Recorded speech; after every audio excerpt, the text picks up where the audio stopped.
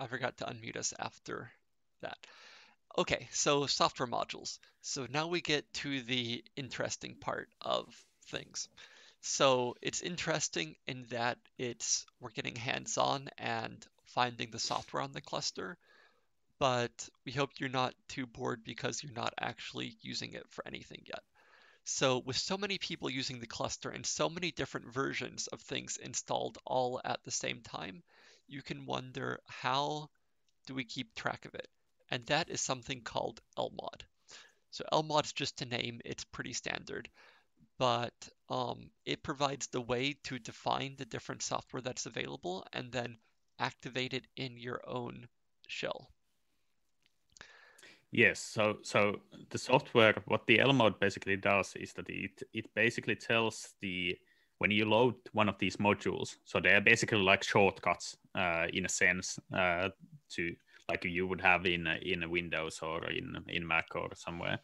They basically define these environment variables to the operating system so that the operating system can find the correct software and libraries at the correct places.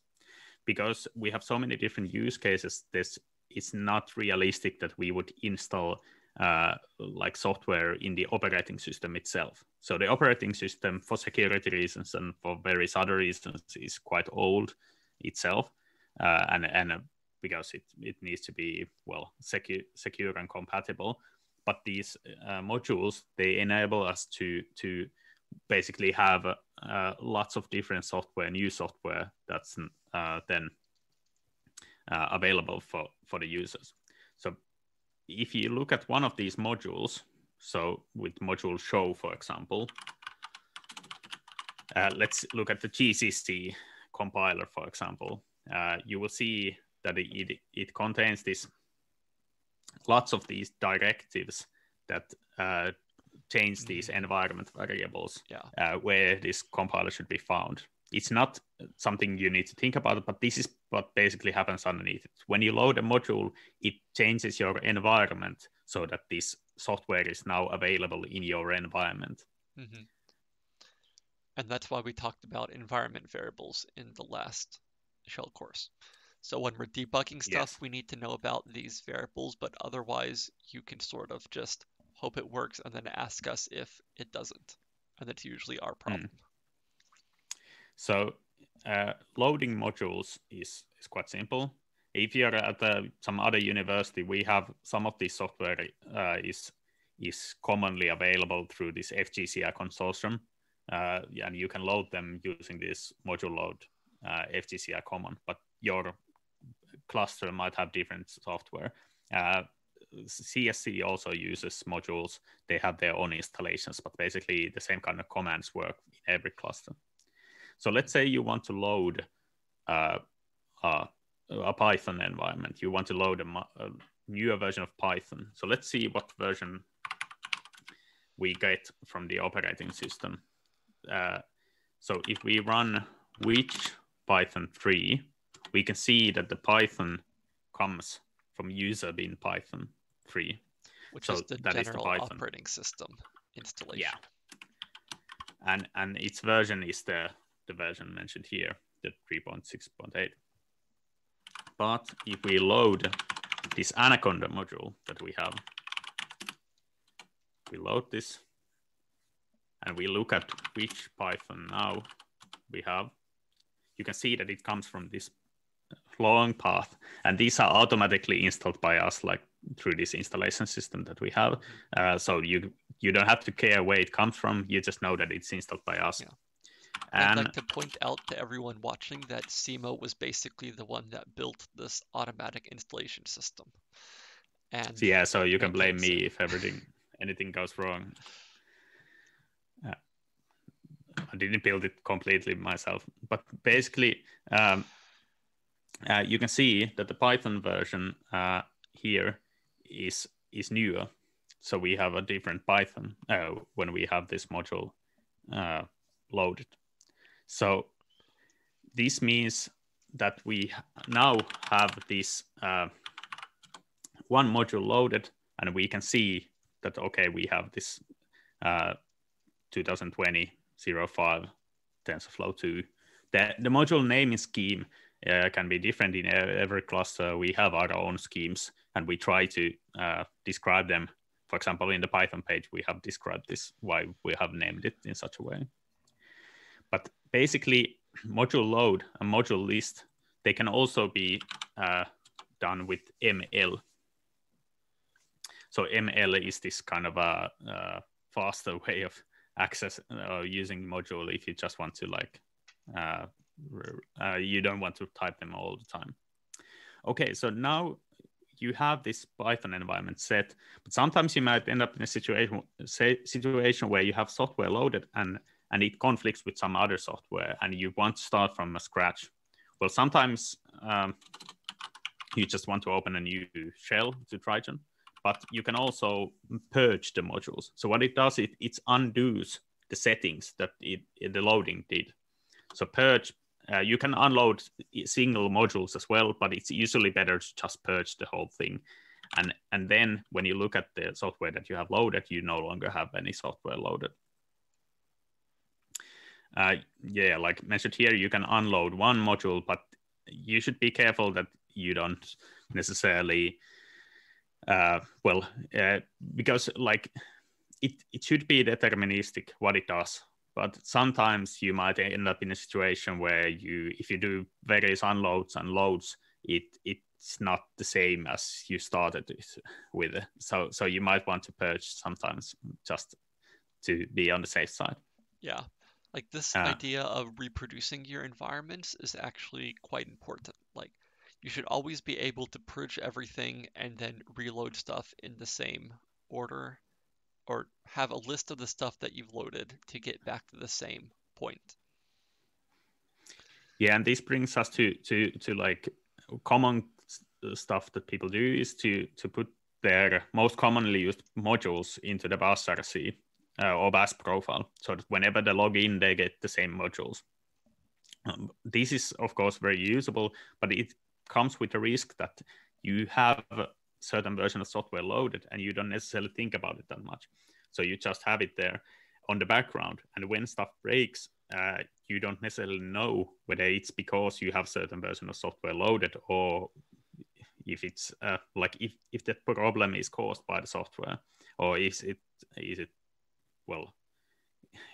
something that could be avoided by just not loading everything? Because some of the software installed here is not like, you can't have multiple versions of Pythons at the same time, because then the Python doesn't know where it gets its stuff, and it will it will try to work around it, but eventually you might get in a complicated situation. So it's usually a better idea to have like specialized environments where you load just the stuff you need instead of loading everything that's available. Yeah.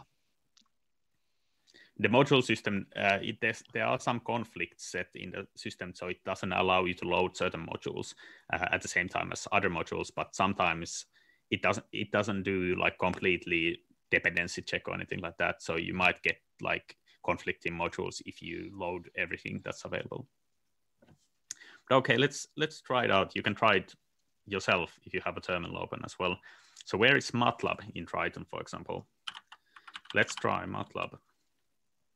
Command not found. Okay, this is a bad cluster. I don't want to use this. There's no MATLAB here. So obviously we have MATLAB installed. And to find MATLAB, we recommend using this spider command.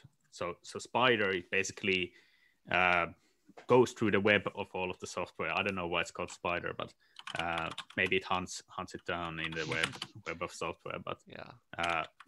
Anyways, it will give you the versions of software that are available called MATLAB. When you run this, it will produce you with a bunch of MATLAB versions that are available.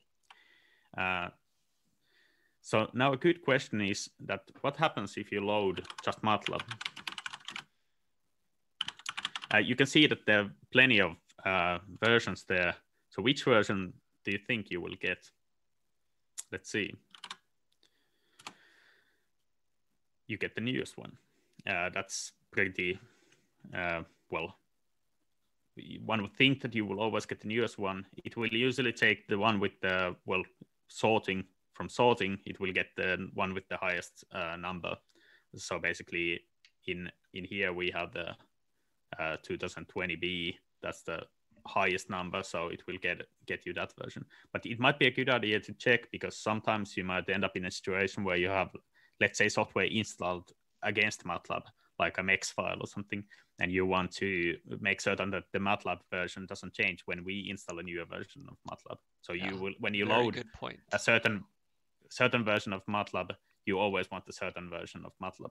So you might want to say module load, let's say MATLAB 2019B, and this will always give you that certain version. And you can see here that the module system changes the software. It sees that, okay, you already had a MATLAB loaded, let's switch it to another version of MATLAB. Yeah. But basically, it's a good idea to, if you first want to try out stuff, just load the software. But if you intend of doing some work against that system, and you think that it's important to keep the system reproducible, then keep the versions intact. Like keep the version, like lock in certain versions so that you know that, okay, you will get these versions always. Like, do you want things to randomly break when we install a new version and then force you to fix it to keep it up to date, which might be a good thing? Yes. Or do you want it to be the same forever, and then possibly several years from now have to do a big update when you need newer software? Both are reasonable options. Ever used a smartphone has probably run into a situation where, especially if you have used for a longer time, where you have certain version of, let's say, Android or iOS, and then in the update they break everything and you can't use the apps you wanted anymore. Like you updated the operating system and everything breaks, and you're mad about it to the makers of the software. We want to avoid this, so we want to keep as many versions as possible on the background so you can still use them. But you need to say which version you want, because otherwise it will just get you the newest one usually. Okay, another example. Let's check the R version. So you can see that there's plenty of these R versions, and you will see that there's there's plenty of these. You can see that there's also like some inconsistencies with the module naming, and this is historical reasons. We have switched from some module naming conventions, and we are going to deprecate many of these modules. And when we do this deprecation, we will let you know. You will definitely see when they are going to be deprecated. But usually you will only need the newest version, so module load R, and you will get the newest version of R. Yeah. And you can see that compared to MATLAB, this brings a huge bunch of other software with it. So MATLAB comes as one installed package by MATLAB people, and it will contain everything inside of it. But this R version is being compiled against optimized versions of different operating system libraries, and also operating system libraries that are not present in our base operating system. So they have to be brought in by the module as well, and it does so. So you can see that there's a huge bunch of stuff, and you can actually see that here the version that we got wasn't actually the newest one. So you definitely should check what version you get when you try to load. You probably would have wanted this one when you loaded the module, and you didn't get it. So it might be a good idea to make certain that you get what version you want. Yeah. So what happens if you module load that? It will probably say that switching a huge bunch of versions. Let's see. Yeah, it will change a bunch of software on the background. Yeah.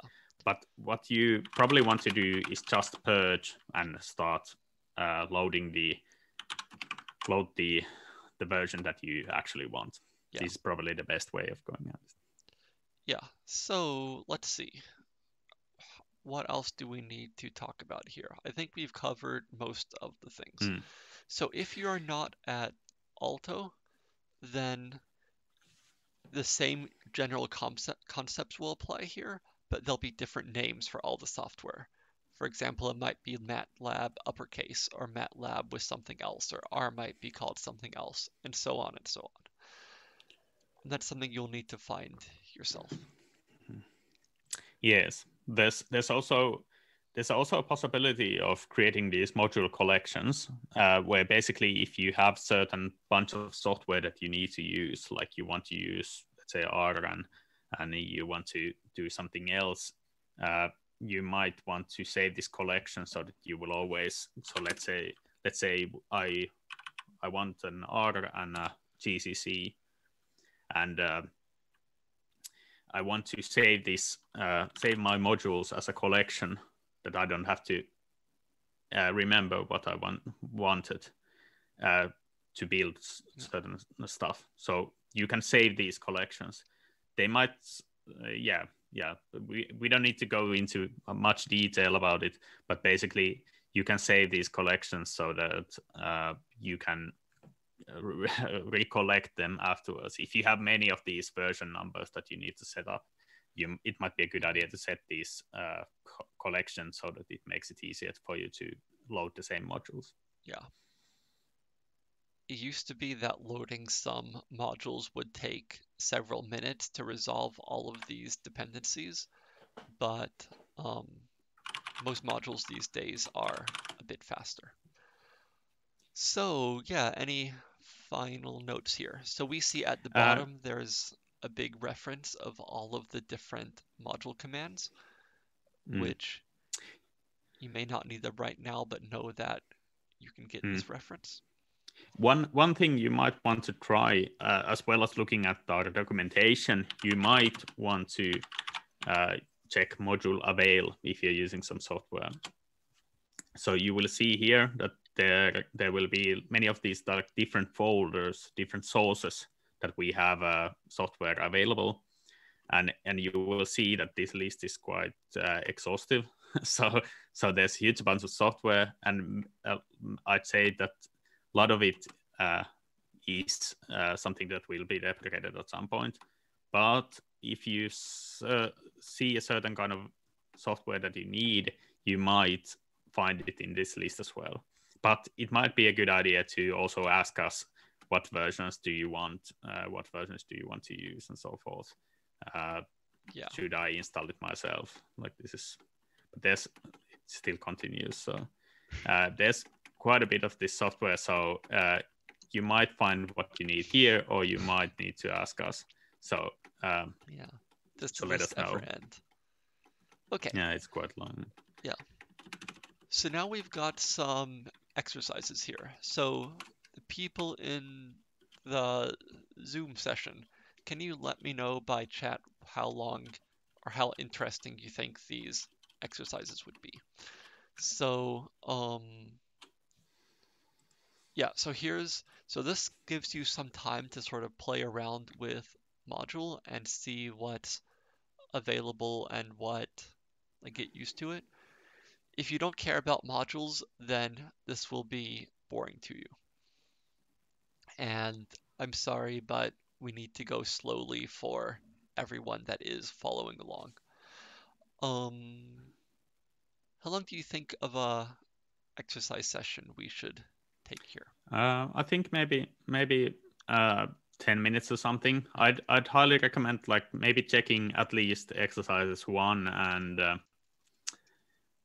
uh, yeah, maybe 1 and 2 at least, or maybe 3 as well, to check at least the first ones. Like just get a hold of these commands, check their output, or run the commands as I just presented, so that you Yeah, get like this idea that how to load these modules, because these are the interface you're going to have with the software. If otherwise you will need to install everything yourself, and that's going to be a lot of hassle. And it's highly recommended that you install these versions or use these versions because they're already present there. So, but I'd say 10 minutes. So maybe 20 to 20 to 2. yeah, okay, sounds good. Um, yeah. So let's go to the Zoom sessions. Remember, you can continue using HackMD to ask questions. Please always scroll to the bottom and ask there, not making new things at the top where you might not see it. And good luck. If you don't finish everything, don't worry. At least numbers 1 and 2 is good.